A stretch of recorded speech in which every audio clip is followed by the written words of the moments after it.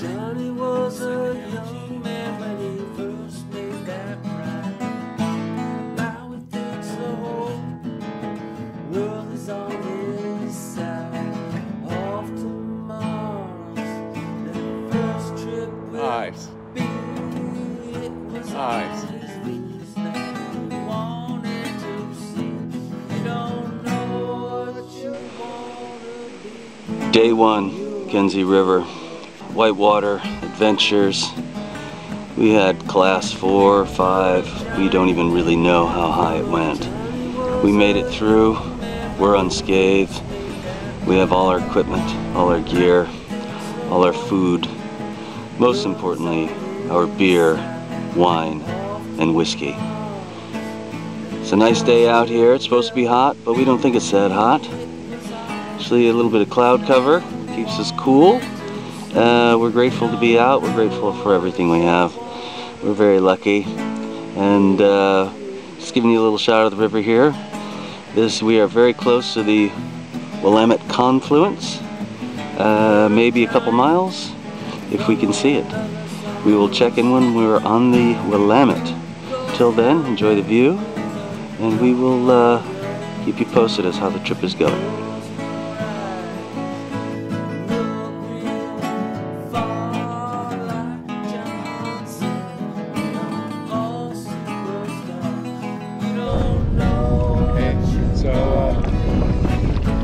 Day 2, the Willamette. No, it's day 1. What am I saying? Stop. Okay. Hey, it's day 1 of the Willamette River. Actually, we started on the Mackenzie, and then after about 7 miles, we came into the Willamette.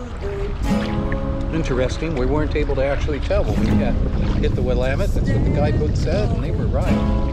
It suddenly just got really big. All right, so here we are. It's windy. It'll be interesting to see how this sounds. Okay.